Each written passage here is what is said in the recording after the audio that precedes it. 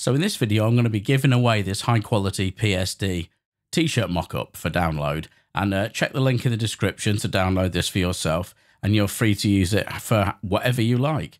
But I'm going to just run through in this video exactly how to update it and a couple of the different options you have to customize it. So when you download the PSD, which will work exactly the same in Photopea as Photoshop, by the way, so even if you've got both or either or, it'll work fine in either of those. And we've got these layers here, starting with the background. So the background layer is just literally, that is the t-shirt layer. As you can see on and off there. I'm just going to zoom in a little bit here. Okay, so that's the t-shirt layer on and off.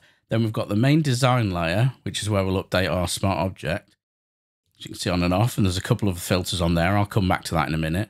And then on top of that, as a clipping mask clipped to it, is a shirt texture layer. Now this is applying the natural original creases and shadows on top of the design layer to add that extra step of realism to it. And I think this is important because this is a step that other people don't often do, and it leads to it looking a bit fake. But that's that texture layer anyway, which can be customized also.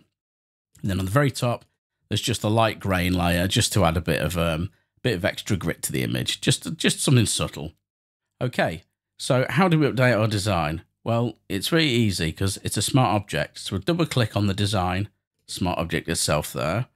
And in this screen here is where you would drag in your other design, and then you'd obviously turn that original one off. Just to save time, I've already put one in here. So I'm going to say we've just dragged that onto the document from our desktop or from wherever. Now you press Control S or Command S to save it, depending on if you're a PC or a Mac user. Or you can just go to File, Save Smart Object there if you want to do it that way. And then once you've done that, just close that tab for the smart object, and it has updated in the main window. So now we've updated that, we can just go through a couple of options, and I'll just show you how you can tweak this more to your tastes. So you've got, under the design layer here, you've got a liquefy and a blur. I'm just going to quickly go through what they do exactly in this. So the liquefy, if I turn that off, you can see the image becomes a lot straighter. So I've done a liquefy here as a smart object just to try to give it some shape around the folds, just to kind of push it around the folds and make it look a bit more realistic.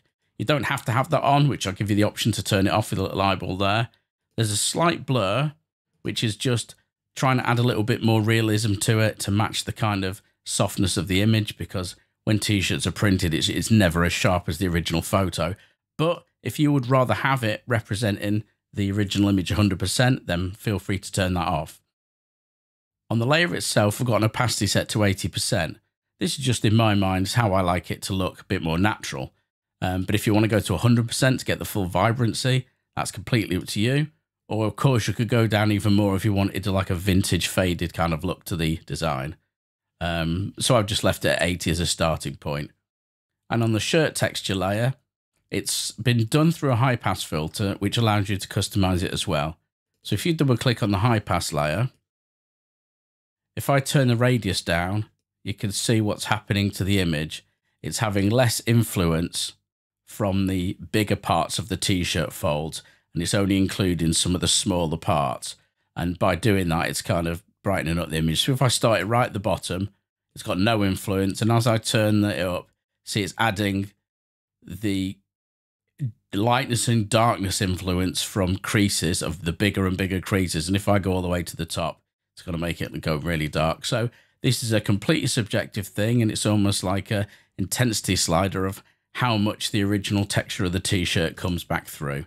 So I hope you enjoyed that, and I hope you find the file useful. And let me know in the comments if you want to see more of these free mock-ups in the future, because I plan on doing a lot more for the site. And yeah, I just think they'd be really handy for people to have.